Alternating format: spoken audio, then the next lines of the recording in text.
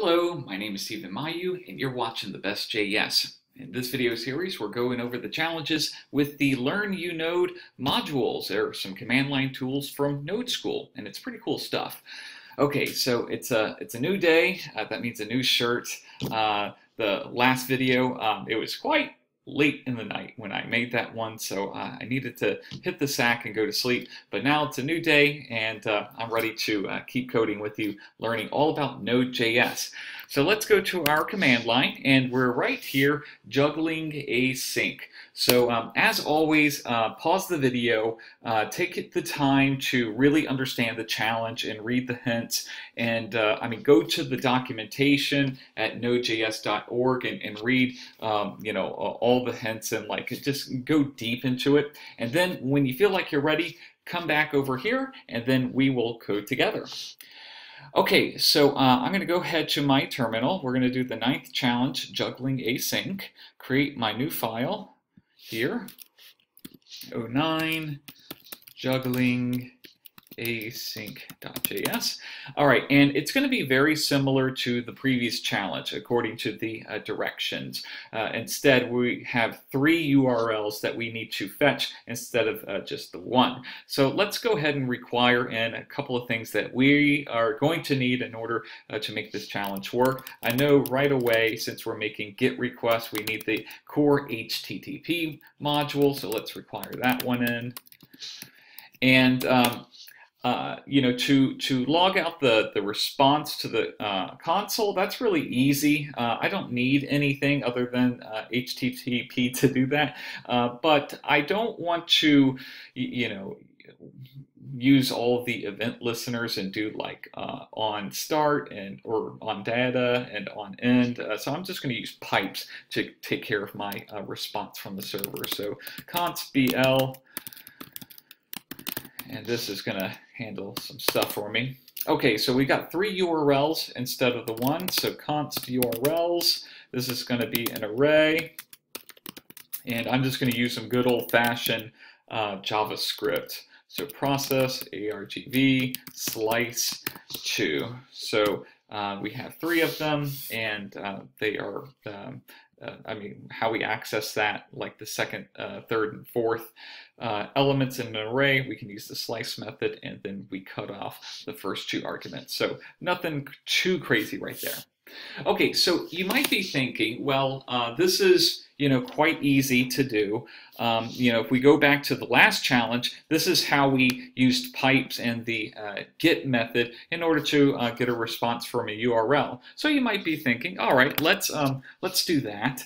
I'm just copying and pasting just to save some time. And we don't need the length for this challenge, and everything else looks good. Now you might be thinking, okay, we've got 3 URLs, so let's just do this, and we just change the index number for each one. So there we go, our 3 URLs, and that's the response for a program. Well, that's clever.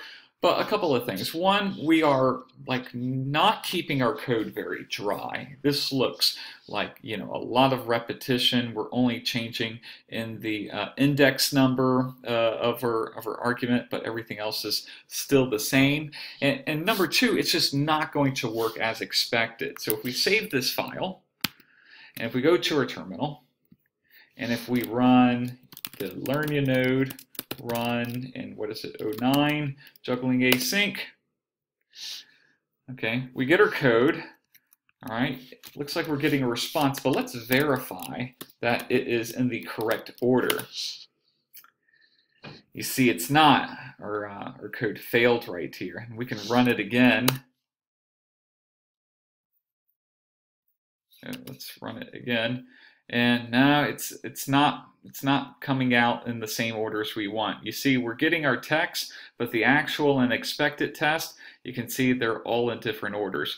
So because these are like asynchronous methods right here, this line of code is going to run. It's going to take some amount of time from the server to respond with something, and while we're waiting for that response, then this line is going to execute, and it's going to wait for a response, and while we're waiting, then this line of code is going to run, and then whichever one of these responds first, it's going to log that to the console in the order of the responses when they come in. But according to the directions for this challenge, we need to display this one first, and then this second one, and then this third one, and not like in the order that they come back. So you might be thinking, okay, well, that's not too bad. How about we use an array method like for each? That'll make our code dry, and then it'll work. It'll solve that problem. Okay, let's try that. So urls.forEach. Okay, we're going to have one URL that's going to take a callback function, and essentially we're just going to do the same thing. We're just going to change that to URL. Okay, we got a response. We're just piping it to that BL right here, error handling, and then we're making it into a string and then logging it out. So that's dry. That looks good. Let's go back. Let's run it first. Let's just make sure that it's running as expected. Okay, that looks nice. Now let's verify that. Okay, it's still working, but it's not working as expected. Again, we're running into the same problem as before, where we're putting all these like functions on the stack, and they're not going to resolve or do anything until the response from the server comes back. So this is essentially a drier and a shortened version of what we had earlier. So that is essentially that for each. This is a shorthand version of this. It's still not going to work the way that we want it. So, I mean, one way that you can get around is just to put each of the like HTTP requests inside of the callback of the previous one. So that's certainly possible. So if we do one, okay, and I'm just copying and pasting from the previous one, and I remove the length of the string because we don't need that. So here's the first one, URLs index 0, and then inside of my callback, I put another one and make sure I change the index number. And then finally inside of that one, I put the last one, change the index number. Okay, so that looks crazy. Let's just save it. Let's run it first. Okay, it works. Let's verify it. Okay, crazy. Now it works, and our solution is quite different from the official solution. You can take a look at it later, but there it is. Now, this is an example of something called callback hell. This is not good code. I mean, it works. We are logging to the console the server responses in the order they appear in the command line arguments, but we're repeating ourselves a whole bunch, and also it's just very hard to follow like what's going on here, because we have a callback function inside of a callback function, and that callback function is inside of another callback function. I mean, it's like really hard to follow. You can see all of these like nested bracket parentheses right here. It looks like a mess. So there's definitely a way to clean this up. I mean, you could space it out a little bit, and okay, here's the innermost callback method inside of this callback method. Or this one rather, and that's inside of this one, but it doesn't solve our repetition problem, and it's still quite messy. And what if your application requires like not like 3 requests, but what about 10 requests? And are you really gonna nest 10 callback functions, go 10 levels deep? I mean, that would be really difficult to follow along with, and not a good practice. So I'm gonna leave this example here only to show you like a bad example of how to juggle multiple async operations. So a bad example, also known as callback hell. Okay, and we're gonna go ahead and import a library called the Async library. If you might remember from the instructions on the command line, it asked us not to solve the problem with any third-party libraries like Async or After, but those are like professional tools. They're used by pros. I use them at my job like all of the time. So I definitely want to introduce you to that and show you one of the async methods from those libraries that will make your life like so much easier when it comes to juggling like async problems. So I'm going to go ahead and just comment all of that out since I don't want to run it. And we need to install a new npm module into our code. So let's go to our terminal. Let's just clear all of that out. And I've already installed it, so if you haven't done it, don't worry about it, but just npm install and write async.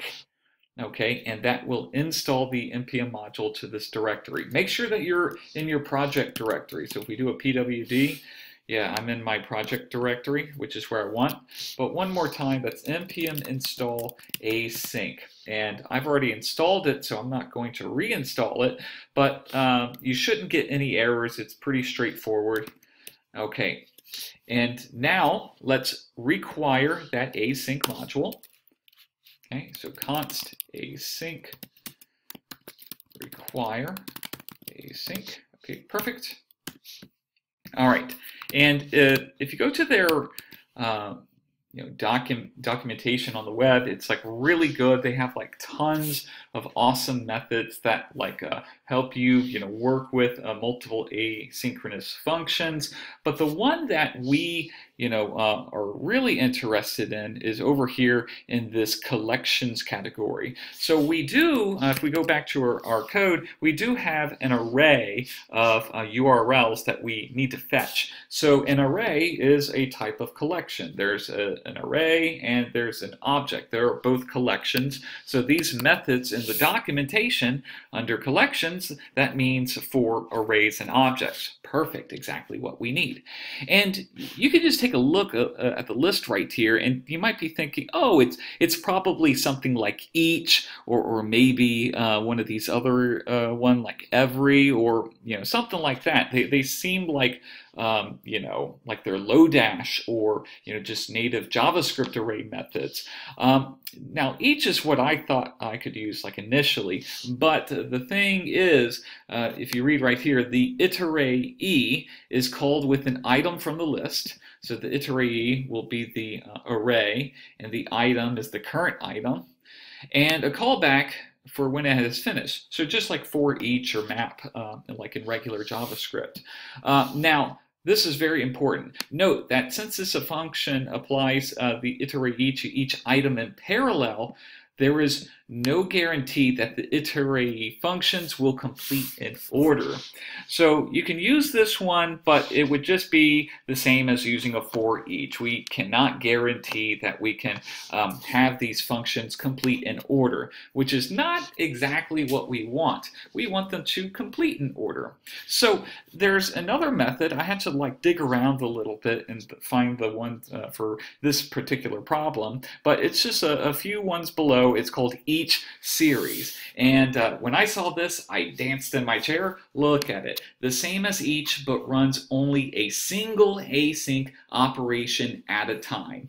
Perfect. So that's what we need. It's a method called each series. We're going to put our array right there, and then we are going to put our callback function right here. The callback function is the iterate.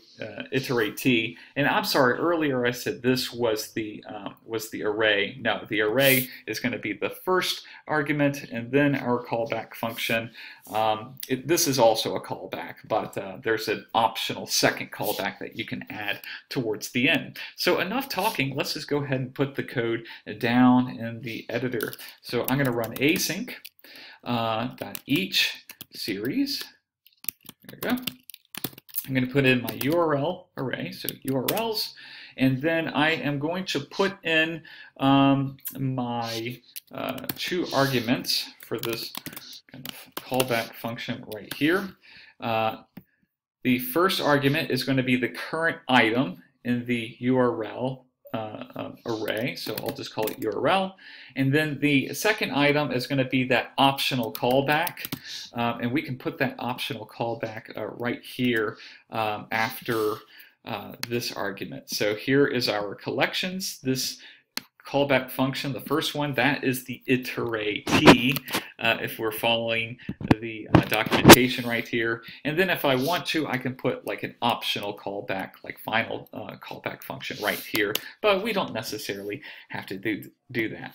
Okay, so again, I'm just going to copy and paste from the previous one, just change it up a little bit.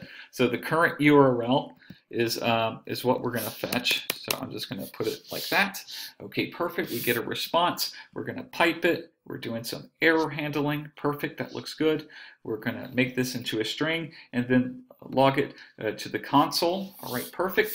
Now there's a couple of things that I'm going to change. I'm going to change this error handling right here. We could log it to the console, or I could pass any errors that happen in my function to the async callback. So instead of passing it here, I'm going to take this out and I'm going to write return callback error. All right, perfect. And you know, we need to let async know when we're finished with this function and when to call the next element in our collection, in our array. So then we just call the callback just like that. Now, this will work, okay? I hope it works. Let's just run it first. Learn your node, run 09 juggling async. Okay. And it seems to work. Let's verify that it's going to work. All right, looks good too.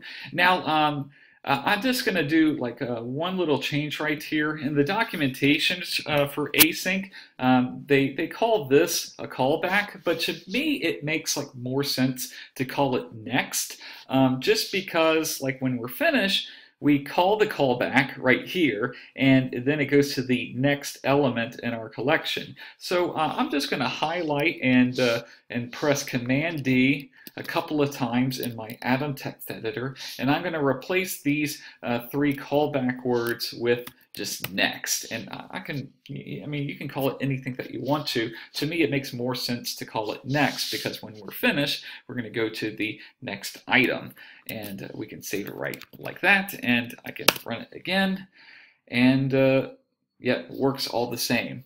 Okay, so the official Node School solution is quite different from ours, so take a look at it. It's really nice and quite clever. And this has been a very long video, so let's stop right here. We covered a lot of stuff in this video. In the next video, if we go back to the terminal, Stephen. Okay, we're going to do some more cool web stuff, and we are going to time server. Wonderful. This is going to be a lot of fun. So take a break, and I will see you in the next video. Bye-bye. Boop.